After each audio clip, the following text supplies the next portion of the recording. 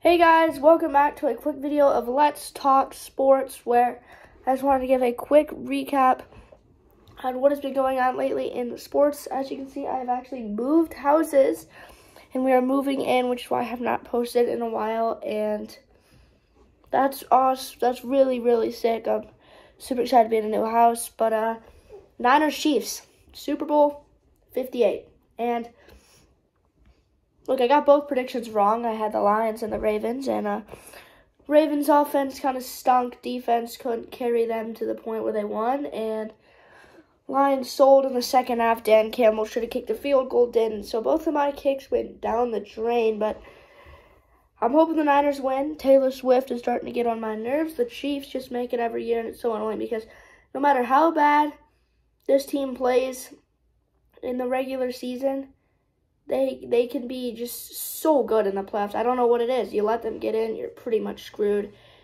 And yeah, I'm going to say it's pretty dang annoying that their division is so terrible because the Broncos, Raiders, and Chargers just can't do anything to dethrone them, which is just annoying. And then the Niners look great. Brock Purdy, Mr. Irrelevant. Can they get it done is the question. And I'd say they have a pretty good shot, actually. I think this is one of the best teams they've had now in a while, and I think they very could get it done.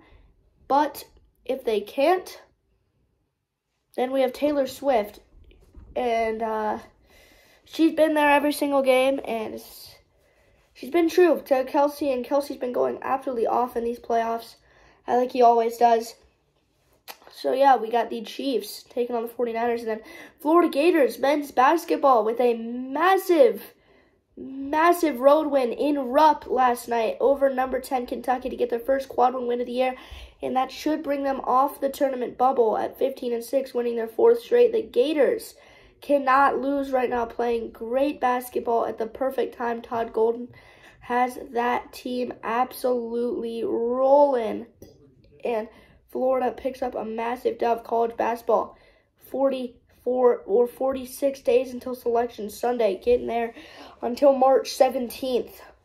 That is the day. Circle March 17th. Selection Sunday.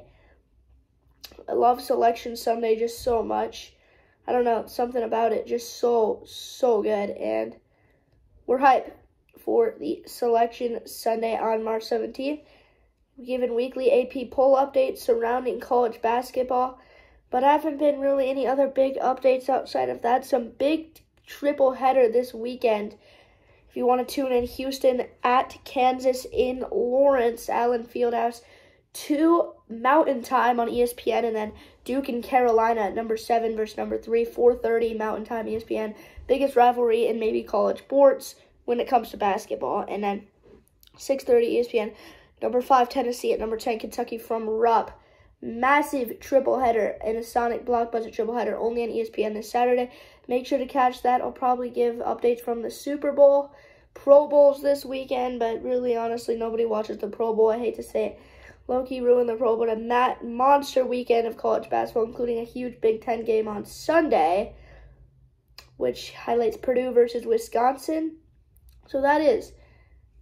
And I will be giving you updates of the new house as the move continues to get on, but that is about all I have for you, unless I'm trying to think if there's anything else.